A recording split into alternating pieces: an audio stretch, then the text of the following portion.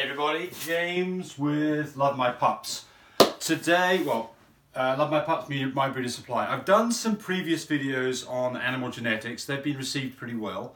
People say, give me more of that. So I'm going to give you more of that in a slightly different bent. And today I want to talk about genetic diversity and some of the misconceptions that I run across literally on a daily basis about some of the, well, I'll give you an example. I did a video the other day and I've got a new fluffy boy.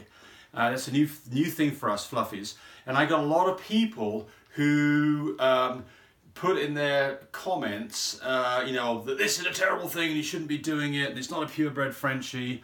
So I want to talk a little bit about what this all really means. So it's a fairly complicated topic, so I want to start with some basics. So let's start with how you make offspring in the first place. So let's go back to talking about DNA. So everybody has, all creatures, even bugs, grass, trees, human beings, Frenchies, dogs, have strands of DNA. And I'm going to show you two strands of DNA, and I'm not going to do a very good job drawing this, and I apologize for that come from parents. One's the mom, one's the dad. So this is a strand. It's all, when I show it this way, it's actually a helix. It's all interwoven together. And you have, I don't know what it is, 23 chromosomes, it might be 21, I forget. But anyway, you have 23 of these silly things that make you up. And each one of these has got genetic material on it. You have about 20 to 25,000 genes that make you up. And I have 25,000 genes or thereabouts that make me up. And so does a Frenchie. And we are all unique. I mean, to the point that there's no two, unless you are identical twins, there is no, your genetic makeup is different than everybody else's. And that's why if you commit a crime, by the way, you can get caught doing it just from your fingerprint or some saliva that you left, because your genetic material you leave behind pinpoints you. Right. So what's going on here? So basically, these genes are two proteins or two bases, and AGT, well, let's not go into the details of exactly what they are, but enough said that basically you have pairs of these genes that are part of you. And we're just going to draw a couple of them out here. We're going to draw a couple out like this, right? So what happens was when these two animals get together, bullfrogs, French bulldogs, Labrador retrievers, human beings, this thing splits in two, and it then combines with the split one from the other parent, and that makes up the new organism, the new creature, and so it gets a combination of genes from both parents. So if you think about this, it's like having a deck of 25,000 cards, and you get the two parents together, and they get thrown on the floor, and they then pick up a new deck. Is it going to be the same as either the decks of the two parents? It's not even remotely close. But there are some things that are, you know, things like eye color, hair length, maybe intelligence, size of your nose. You know, these are all inherited from the genetics that you get from both your parents. All well and good. The problem comes when you pick up a bad gene. So let's just make this here. We'll put it in a different color. But we're going to signify that. And I just did that with a magic marker that won't come off, so that's stupid. Let me just get that off right now before it ruins my board. Oh, I'm too late. Look at that. I'm an idiot. Oh, well, we'll have to live with that through the rest of the video. All right, so basically, let's just put a gene in here that is the deadly gene, the gene we don't want. For example of this would be people who get Huntington's disease.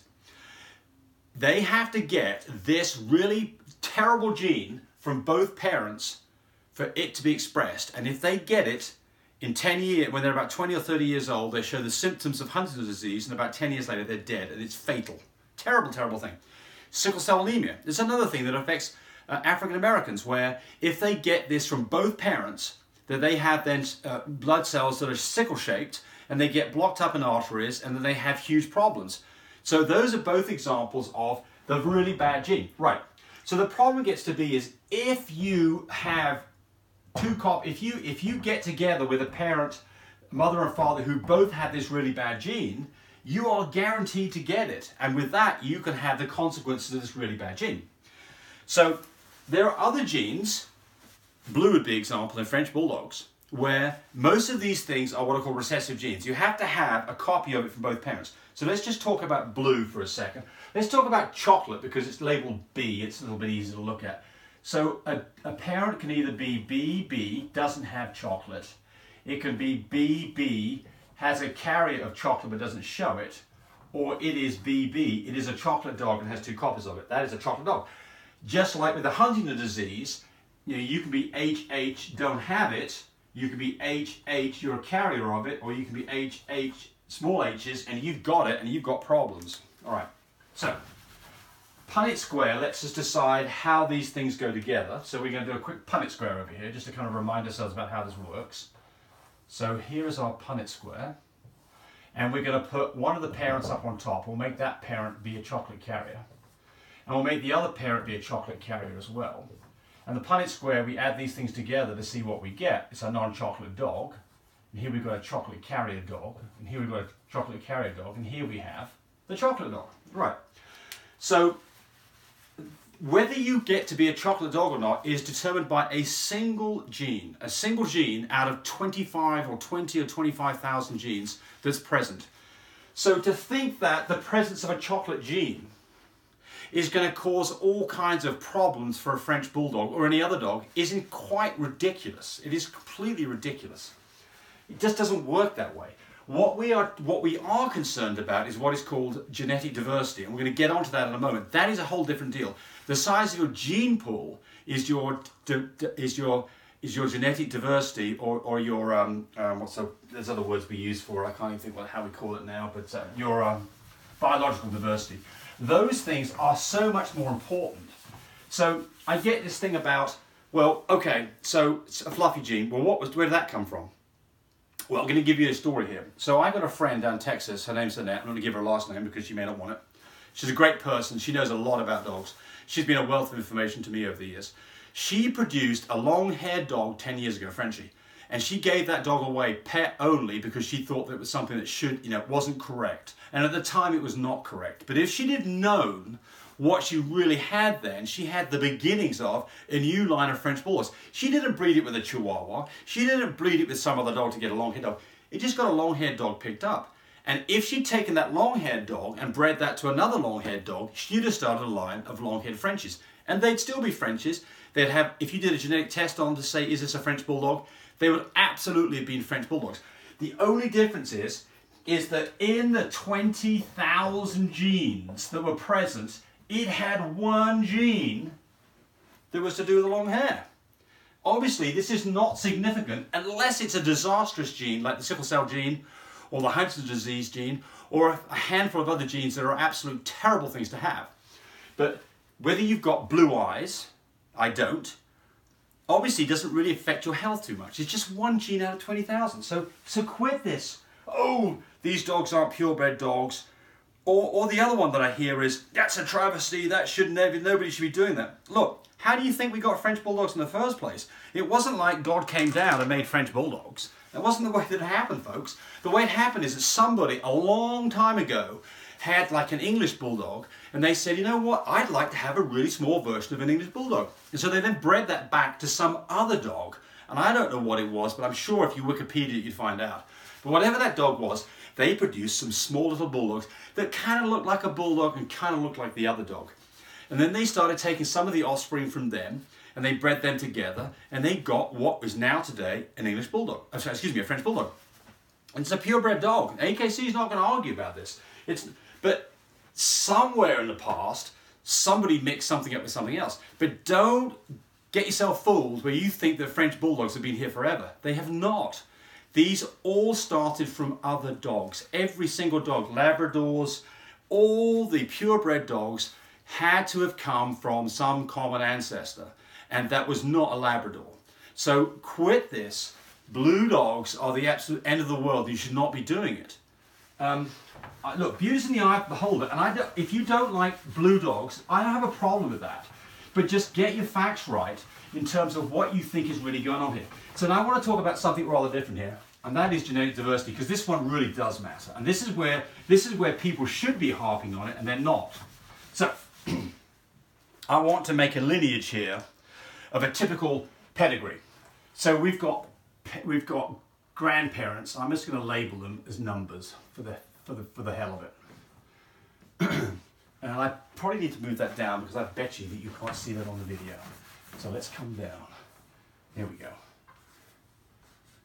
So here we've got 8, better get my number in right, 8 parents. 1, 2, this is why you should practice this stuff before you start putting on a board. 3, 4, 5, 6, 7, 8. Here's our 8, right? 8 grandparents. And they had offspring. So those two paired together as males and females, and they produced this next line. And those then got together and they produced the direct parents of the final puppy that we're talking about. Here he is, or she is. There's the final puppy.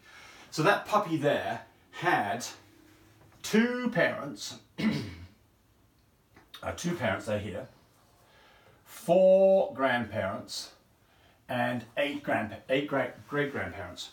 So the genetic diversity of this dog comes from 8 other dogs. That's its genetic diversity. Now, typically, if you start off with a couple of different dogs and you put them together, after about 10 rounds of this, you would end up with a dog that was unique and had real, it had all the qualities that you want, whatever that is. So if you look, that number of breedings, by the way, is 2 to the 10th. That's how many puppies are standing behind it. A puppy that has 10 generations behind it has 2 to the 10th parents. Let's just work out what that number is real quick. That number is 2 parents, 4 grandparents, 8 great-grandparents, 16, 32, 64, 128, 256, 512, 1,024. 1, 2, 3, 4, 5, 6, 7, 8, 9, 10. 1,024 dogs in 10 generations is providing the genetic material for that single puppy. It's got a huge diversity, and that doesn't even describe the dog population. I mean, it's obviously a ton more of them up there. But the point here is very quickly you get a huge amount of genetic diversity from all of these guys. So that's how we want it. That's great. Everything's good. You get a blue dog in there, doesn't matter. It's not going to be a problem. It's not going to be deaf. It's not going to be stupid. It's not going to have wonky legs. I mean, you can have those for other reasons, but it's not because it's a blue dog. That's for damn sure. Now here's where the problem is. So somebody wants to introduce a new line of French Bulldogs, Fluffies. So they produced, they had 2 parents, and they produced a dog, and that dog was a Fluffy. And they're like, hey, that's kind of cool. I want more of that stuff. So they had 2 offspring in that litter. Here's Fluffy female. Here's Fluffy female, and here's Fluffy male. So what do? They breed those together. And they produce another Fluffy, and there he is. Here's another Fluffy right there. Right, so why would you do that? Well, people in the showroom absolutely do this all the time. It's called line breeding and inbreeding, and the reason you do it is you're trying to strengthen a particular quality. In this case, it was the Fluffy gene we're trying to get done. The problem gets to be that this dog has very little genetic diversity. It just doesn't have a lot of dogs standing behind it. So, if this dog here has the dreaded gene, whatever it might be, we'll put a little skull and crossbones over here. If that dog has that skull and crossbones gene that we don't want, and this one had it as well, look how my skull and crossbones, there they are right there. This one had it as well. They each had 1 copy of it. Neither of them had a problem. We didn't know it was there. It was fine until they got together here. And this poor dog here, then he gets, or she gets, 2 copies of the deadly gene we're talking about, whatever it might be, deafness, sickle cell anemia, Hunter's disease, or whatever. This dog gets it, and it gets in a double dosage, and it exhibits it, and that is the problem. So the problem is not that the blue gene's bad, or the chocolate gene's bad. The problem is the genetic diversity when you're starting out on new kinds of dogs, the genetic diversity is not very great, and you can run into this bad situation that you hardly ever run into in a regular population. But you will very likely run into problems if you start mucking around with this line breeding situation. So here's an interesting part to this. If you think about this, you think, Okay, well dogs, certain animals are becoming extinct, right? Okay, so it's really easy. Look, just take two of them, male and a female, stick them in the zoo, look after them, and then we'll just replenish the planet with these, you know, new double-legged hitsawimas, right? The problem gets to be is genetic diversity again. You've got these two dogs that you're starting off with, and you breed to produce a dog, and then you breed again to produce another dog from them, and you then breed them together, and you have no genetic diversity. And so what happens is something happens that wipes out all the offspring. That's why genetic diversity matters. I'll give you a good example of this would be the kings and queens of Europe. They all intermarried because they had to keep their royal bloodlines clean, but they had haemophilia in there, and so lots of the kings and queens of England had haemophilia and they died over it. They'd get cut, they'd bleed like crazy, and it would never stop bleeding, and they'd die. So that was an example of why inbreeding can cause you all kinds of problems. I'll give you another one to do with potatoes. In Ireland, they had only one strain of potatoes, and they kept on using these strains to make more and more potatoes. It was a staple diet in Ireland back in the, I don't know what it was, 1700s, 1800s.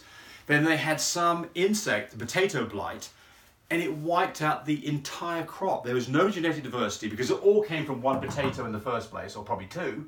There was no genetic diversity, and it wiped out the entire crop, and lots of people in Ireland died of hunger because they didn't have any potatoes to eat.